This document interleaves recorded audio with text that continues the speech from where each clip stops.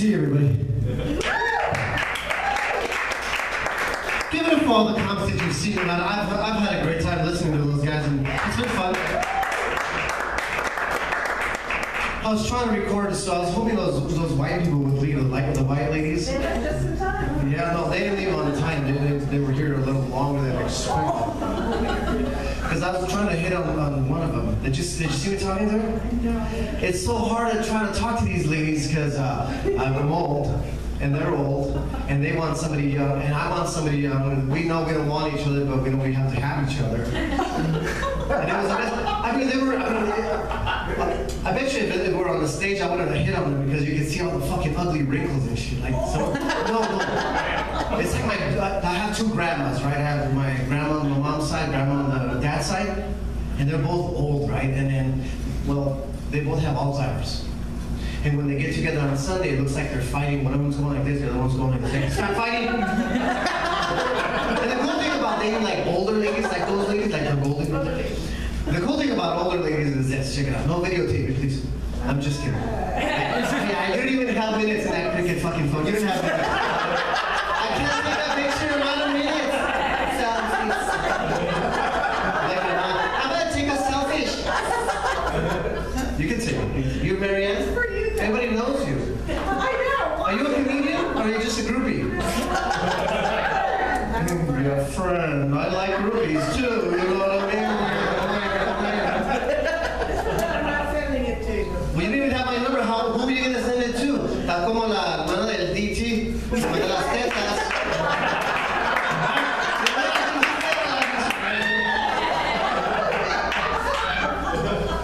No, you know, dating older ladies, and if you guys, for the men, if you dated an older woman, they're the fucking best. First of all, older women, they don't need to get ready. They got ready in the 50s. Yeah, that's the one. Right?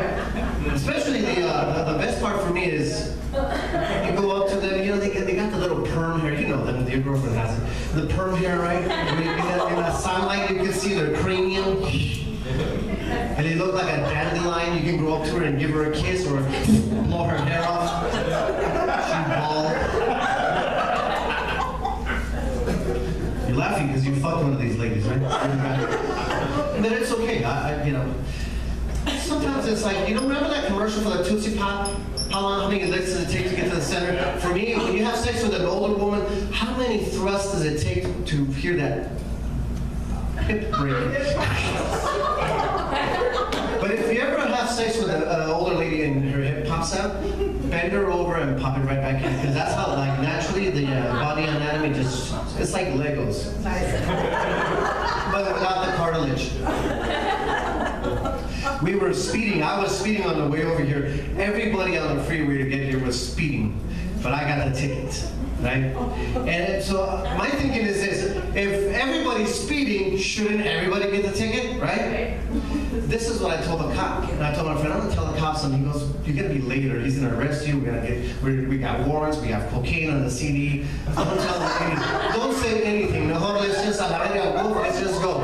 And I was going myself. And when I say I was with my friend, I don't really mean my friend. I have personalities. One of them is my brother Rafa. He's like, hey, no le digas nada a este güey. No le digas nada a Shota, bro, porque pinche smoke and bear te hace handcuffed. Oh, no te creas, y lo te hace spank. No te creas. And I'm like, dude, this is unfair. Everybody's speeding. We should all get a ticket. Fuck that guy.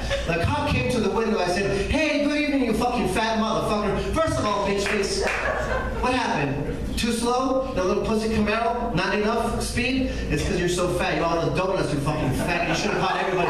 Everybody was fucking speeding. You should give everybody a ticket. But you'll never make detective at this rate, officer, because that's why your partner is fucking your wife.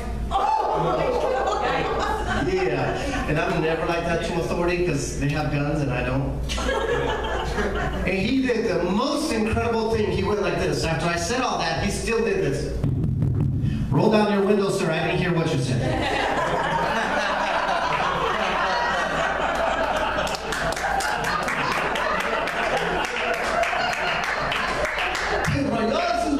And so I rolled down the window, but I had to hold the glass down. It's an older car. Otherwise, it falls inside. inside the door and there's a jagged edge sticking out, then he's going to say I had a weapon. No, ni madre. So he heard some of it. He goes, what did you say? And I want to be a man, and I also didn't want to get arrested. And I said, I stood my ground. Verbatim, I repeated it. Verbatim. You know what that means? Yeah. It's a verb. It's just eat him. What did you say? And I said, officer, did I pull over far enough on the side of the road to give you some space and be away from traffic? Said, no, listen, man. Hey, bro. Hey, listen. Everybody was speeding. Everybody should get a ticket. But he got me. This is what he did. Son, you ever go fishing? Yeah. Do you ever catch all the fish in the lake? No. But if I get one, I'll let him go.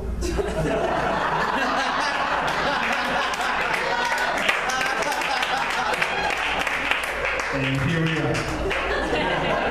I just noticed all the tables are numbered. Is this for bingo afterwards? That's why the ladies left. They thought it was bingo, huh? They're like, that's bingo, vámonos. You sat at the 10. That's a 10. Hey, you guys are a 10. Ooh, look at you. You guys single? You guys want to have a threesome? No, a real threesome, like with sex and cock and all that shit. All right. Going once?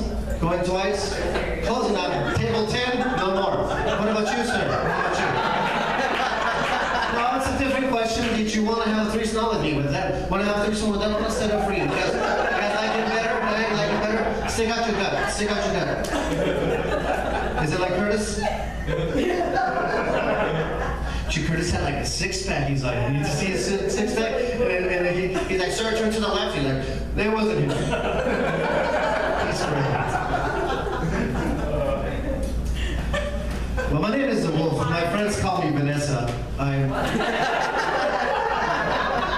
originally from Louisiana. My dad's Louise, my mom's Anna. I moved out here recently from El Paso, Texas. That's really true. And everybody said, don't go to Phoenix. It's fucking racist because of that Arpaio thing. And I was like, nah, man. Like, in El Paso, they think I'm white. And they talk shit in front of my face. And I'm fucking fully bilingual. I don't know what it fully means as far as bilingual. But I understand when you're talking shit to me. Ese pinche güero, culero, pinches gringos. Dile el puto que te dio el pinche visa. Get out of my store. Puto, chiputs. You know, people talk shit in front of me because they think I'm white. No offense to the white people. I love your people, just both of them. You're a Trump supporter, remember? Yes, it's okay. Nobody talk shit. It's like when you ask somebody, you're a Dallas Cowboy fan.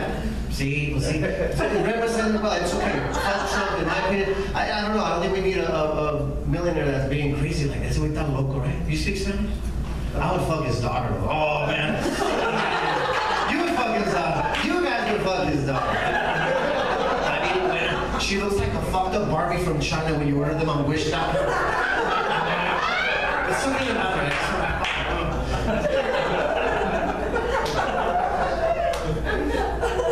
They told me Arizona was racist. I really haven't seen, because the white people, they think I'm white too. They're like, he's a darker white. And they said, be careful. So when I got my first job out here, it was really weird. I was tense. I'm a master interviewer because I quit every job I have and I go get more. I'm like a hoarder of jobs. Hoarder. I'm in shingle with jobs. I've had 2 interviews at the same time for the same fucking job. And like my 3 o'clock is here, and so is my 3:30. I don't even change ties anymore. I just fucking roll my sleeve up. My interview usually starts like this. As I was saying, it's because you didn't let me finish. It's because I am a good worker. I'm a good working. And then they ask you the weirdest questions. They always ask you that bullshit question. And it's not psychological, but they say it is so that you can think it's psychological. Then you get all fucking confused and you're going to confess that you're going to steal shit. Right? The questions start like this. They go, describe a time. And I'm like, fuck. And I'm already thinking of all my lies when I say it. Because it happened. It really happened. The time that she's going to ask about when I helped a co-worker finish a fucking project. Because fucking bitch Susie, she wanted to leave early. And they didn't let me leave early last weekend because I had a show. But no, I had to get to the show late. I got to fucking take it back to Susie. And say,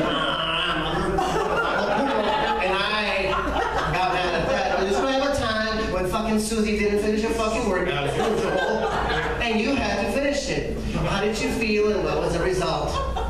Well, I went up to the boss and I said, I ain't doing shit. Because that's what Susie will do, I that will do what?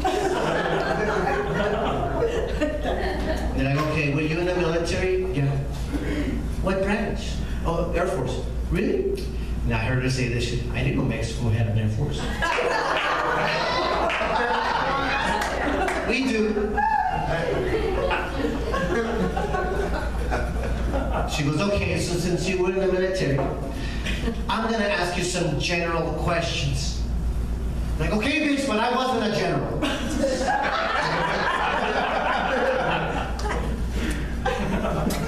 Where are you from? I said, I'm from El Paso. Oh my God, you went from one desert to another. I go, yeah, but El Paso's green. She's like, no, I've been to El Paso. It's not green, it's a desert. Bitch, haven't you seen all the Border Patrol agents? It's fucking green.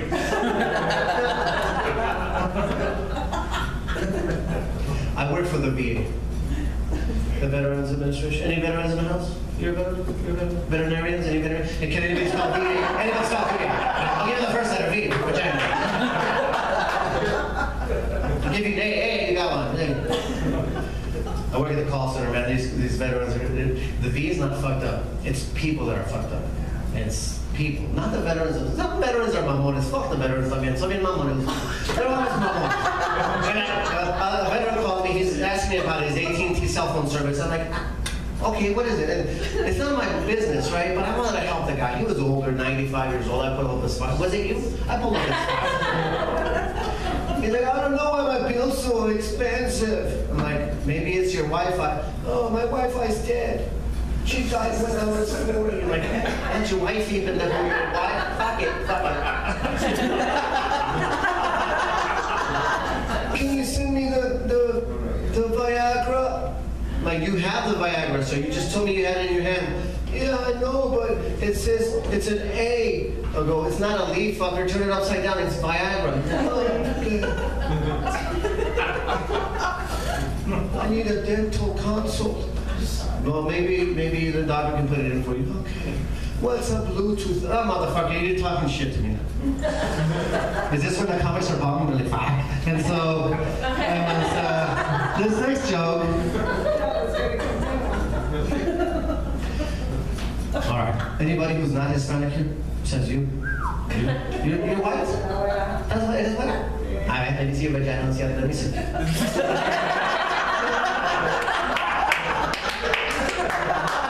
Because you can't just go up to a Mexican girl and be like, a ver, let me see your vagina, Lupe. A ver, she'll stab you, right? She'll get all fucking down. Be like, what's wrong with you? So I take off his shirt, but he never does. That was you shoot the back with the gun. She never had one. And she had them on and shh.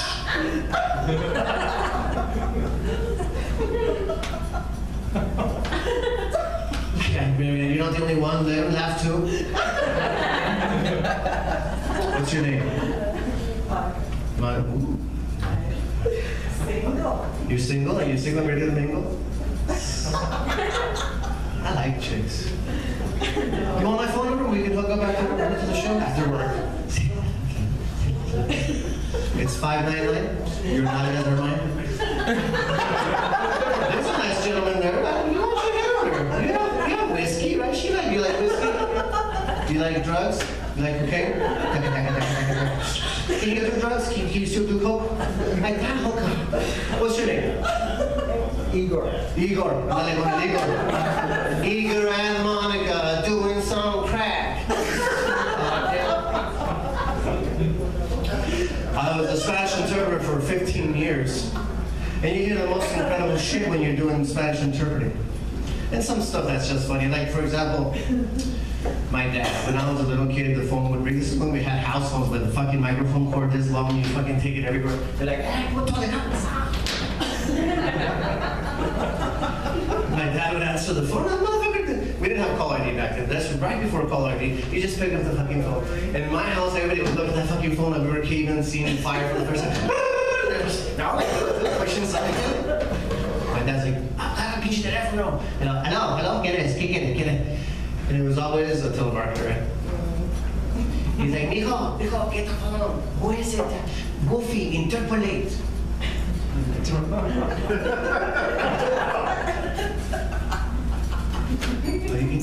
No, I'm not gonna interpolate.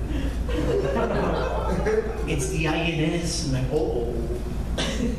Well, if the INS is calling, I have to interpolate. Okay, I pick up the other line and I breathe. I'm a little kid, so I breathe heavy already.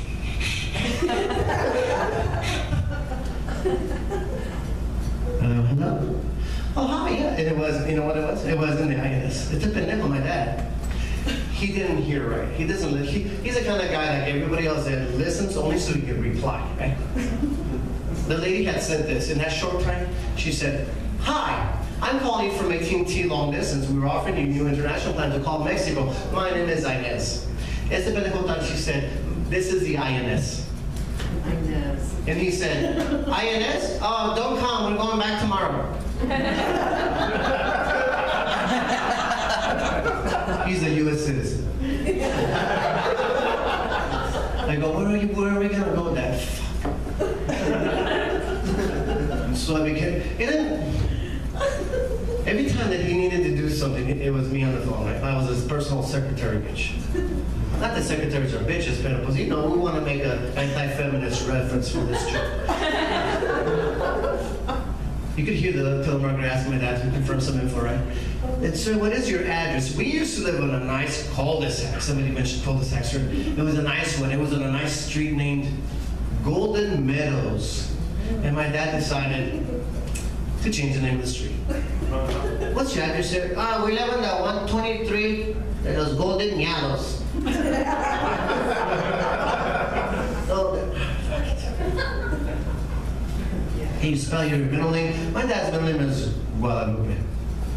Yeah, it's a G, y luego persona G, y luego la D, y luego pues Lupe, pendeja Lupe, y luego no sabes. I like fat chicks. No, you know, I like big, because a lot of people talk about fat chicks in a negative way. I like the fatter the fucking better. You know, the kind of like, you know which one's right? Exactly. You know, I know nobody's ever fat. You know which ones I like, sir? And you probably fuck some of them too. Check it out. No, I'm not going to say that because you smell like Crisco, but listen. If you haven't, you know which ones I like? The ones with a big fucking round body, así amade, but the regular size head. Yeah. Esas pinches cabronas, you get on top of these creatures, right? And nothing will touch the bed. It's a pinche remote. You have to like Spider-Man. I'm out of webs! And I'm afraid of heights, so I'm always walking on top of her and I'm like, fuck, I hope this bitch doesn't sneeze. And then they always go, well, you shouldn't be such an asshole. I really like fat chicks. I do. I like all the chicks. But like the skinny chicks, the hot ones are so, they're mamonas, las pinches culerías. Right? They're always conceited, right? You can't even fucking look at it, right? That's why you're alone, bro, because this bitch is like, I'm busy. They're not busy. They're just loving all the attention and they're rejecting everybody. But fuck them, they're gonna get old and their noses are gonna fall like those bitches that left them. You'll see it. I gotta go, guys. But listen, I just want to say, fat chicks are the best. My black friends always say, more cushion for the cushion. Not true. I'm a Hispanic, and if I see a fat chick, I know that. There's food in that fucking fridge. I'm the wolf. Thank you guys very much. Thank you.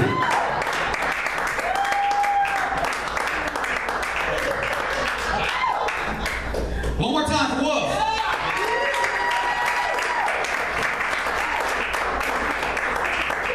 Some people are into different things. Like, I tried to have sex with a big girl one time, and I came in like 3 strokes because her whole body felt like a squishy ass. I was shook.